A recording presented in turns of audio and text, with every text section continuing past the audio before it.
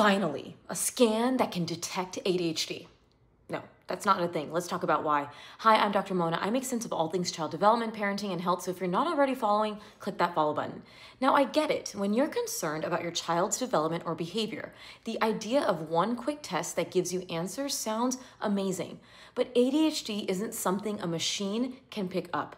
If there were, mainstream medicine would have incorporated it into practice. And especially as a DO or osteopathic physician, I'm always curious about the mind-body connection. But ADHD is a neurodevelopmental condition, not stress stuck in the nervous system. The brain is wired a little differently, especially in the areas that control attention, activity level, and impulse control. And here's something every parent should know. Most experts don't diagnose ADHD before age 4, and that child in the video definitely looks under 4. Why? Because toddlers are still developing. It's neurotypical at 2 or 3 years old to be distractible, impulsive, and full of energy. That's development, not ADHD. So when you see someone offering a neurological insight scan to find the real cause of ADHD behaviors, here's what that really is. These scans measure things like muscle tension, skin temperature, and heart rate patterns. None of that can tell you anything about ADHD, attention, or brain wiring. They look fancy and medical, but they don't diagnose anything. And if your active child is running around, which many are, it can pick up stress that is typical for an active kid.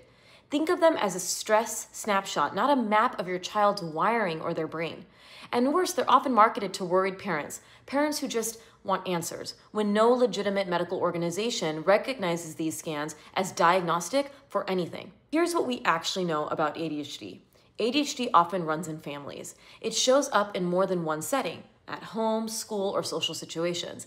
Diagnosis is based on history and patterns and not machines or marketing. So when you see a colorful scan claiming to find the root cause of ADHD, take it as a red flag. What your child needs isn't a gimmick. It's understanding, patience, and an evaluation by people who actually study child development.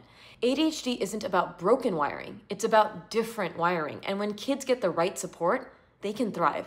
See below for more.